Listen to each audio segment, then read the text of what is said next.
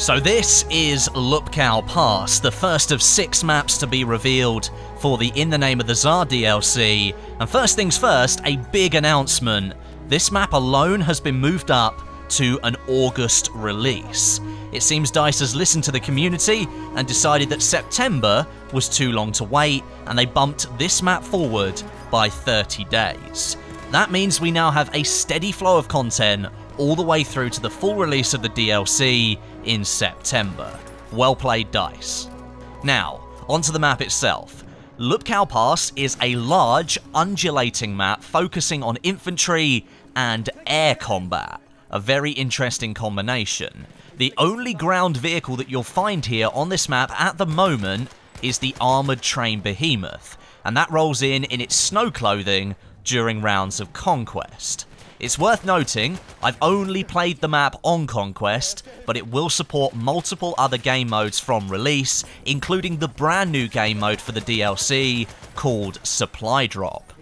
The map offers a landscape that's based off of the real Lupkow Pass in the Carpathian Mountains. This rail route kept the Austro-Hungarian Empire linked between Galicia and the rest of Central Europe. The train track on the map splits it right across the middle, with the train being able to influence 2 flags, E and F. The map itself is fairly large, with a big distance between the 2 armies' HQs, but the gameplay, as with most maps, filters around the middle objectives. There are 4 here that really held most of the gameplay. These flags are all relatively close together. You'll find the majority of infantry fighting in this location, trying to hold a majority, and they're within easy running distance of each other. You can actually run in a nice loop if you want to, but I found it was better to run across the circle. You get plenty of clashes of players, and that's perfect to try out some of the new weapons. Now, if you watched my video last week, you'll know that there are 11 distinct weapons coming with the In the Name of the Tsar DLC, but only 6 of them were present in this build so far. It is still an unfinished build of the game. So for the Assault class, we had the 1900 double-barrel shotgun. For the Medic, we had the Fedorov Avtomat. The Support had the MG14 Parabellum. For the Scout, the Mosin Nagant M91. For the Tanker and Pilot classes, we had the Suppressed Carbine C93, and the sidearm for all classes, the Nagant Revolver. Now, I've got footage of most of them here, but having only spent about 3 hours with the new map and the content, I've only got some basic impressions for you, so don't expect some really in-depth details here. First up, the double-barrel shotgun. It's a beast. It comes in 2 different variants. We've got the Factory and the Slug, and as the name suggests, you've got 2 shells to fire before reloading it. You can double tap the fire button insanely fast and pop those rounds off into an enemy for massive damage effect, or at least on the Factory variant, you can actually switch the fire mode and you can offload both rounds at once. A true double damage shot. Now, the Slug is much better for long range, but again, be aware that after 2 shots, you're going to have to go through a fairly lengthy reload process.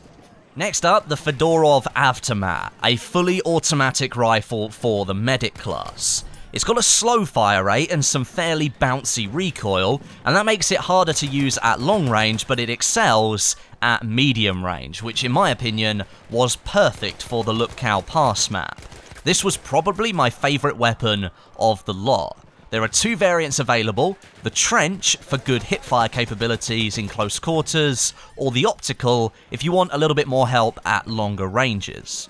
Then we've got the MG14 Parabellum. It's really, really good, and it has a really funky reload animation as well. It looks really cool, but takes a long time. A fast fire rate makes it a good option for competing with SMGs and shotguns in close quarters, and it appears to have a good bullet velocity as well. I spent plenty of time damaging the planes in the sky as they flew past with this one. And as with all LMGs, it gets more accurate the longer you sustain your fire, but the initial recoil kick is pretty severe. Weapon number 4 is the Mosin Nagant rifle. That slots into the Scout class quite nicely, and it appears to offer players something similar to a Lee Enfield style loadout. It comes with a 5-round internal magazine in a factory and marksman variant, so the maximum scope power you get is 4 times. And this makes it a bit more aggressive than some of the other heavier bolt-action rifles, but it appears to lack some of the benefits of the Lee Enfield, like that close-range sweet spot and the 10-round internal magazine. One thing I did notice with the Nagant is when you reload it, if there's still bullets left in the internal magazine, the soldier will reload it with a stripper clip, but it will only push so many in, and then it will flick the rest of the bullets up and away from the gun. So it's not a single bullet reload each time, you'll still reload it with a stripper clip, but a certain amount of bullets will get flicked away. So that's props to the animation team over at DICE for creating something really cool there. The Nagant revolver is a handy little sidearm. You've got 7 rounds to fire, and it pops those off pretty quickly, but like its bolt-action rifle namesake, the reloading can be a little bit of a chore, but you can get a second reload option as well. Now, if there are bullets left in the weapon, each round will be reloaded individually, but if there are no bullets left, your soldier will take the cylinder out of the revolver and replace it with a brand new one. So yet again, props to the DICE animation team for creating another cool weapon animation. And lastly, the suppressed C93 carbine. I didn't get any footage of it. I don't fly planes, and that's the only way to get it on this map because there are no land vehicles for you to be the tanker. You can only get it as a pilot. But from what Jack Frag said to me though, apparently it's a bit of a pea shooter. Now, as I've mentioned, that's just 6 weapons, and there are 11 in total coming to this DLC, so we're missing another 5 there. And there were no new gadgets in this build, although none have actually been announced for this DLC. The Russian standard grenade wasn't in there, the Muromets bomber was missing, the Putilov Garford truck was absent too, and there were no new weapon skins either. So it's pretty clear this DLC is still a work in progress, but the Lupkow Pass map almost certainly was in its final stages of production. The outer capture points are far more isolated, but they are dense with trees and soft cover. So despite being a fairly large map overall, each of the capture points was very well implemented and surrounded to make the whole location feel a lot tighter. The central points where the main action happened to be in our capture sessions was the C flag, the D flag, and the F flag. The C and D flags sit much higher up, above the train track, and the F point is almost level with the train track. But there are natural pathways between all 3, and you can sort of loop your way around them a little bit.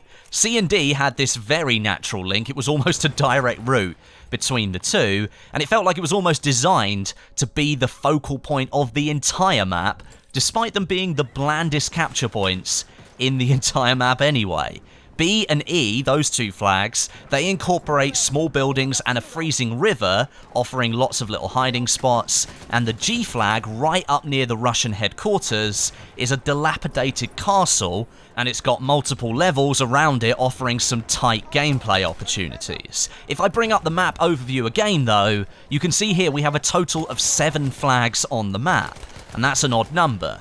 This means one team will always be gaining score faster than the other, and that makes holding on to those 2 central flags, C and D, all the more important.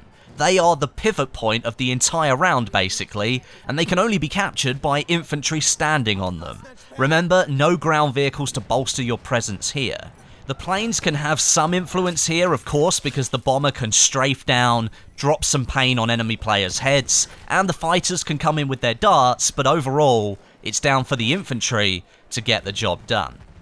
And just very briefly, I want to talk about the cavalry class. There's a big presence of it here on Lupkow Pass. DICE is currently working hard to improve the handling and the overall experience of the cavalry class in the game, and I think it's very clear to see why once you play this map.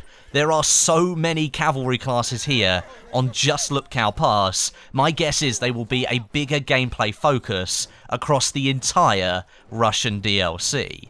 The new Cavalry Lance has an awesome animation where you can skewer kebab enemies, but there's still some room for improvement. The map features a lot of small objects, a lot of low cover, and sometimes the horse struggles to get over something that really should be quite easy. But DICE have still got 2 months in to nail those changes. Expect a lot more cavalry charges in this upcoming DLC.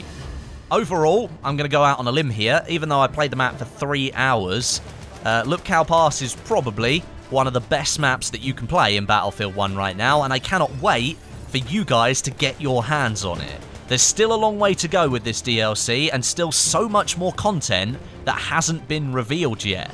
Let me know what you think of this first look down below in the comments. As I'm sure you can tell, I'm pretty excited, and we've still got 2 months to go before the release. I'll be reading as many comments as I can, as I always do. But until next time, my name is Westie, and I'll catch you guys in the next video.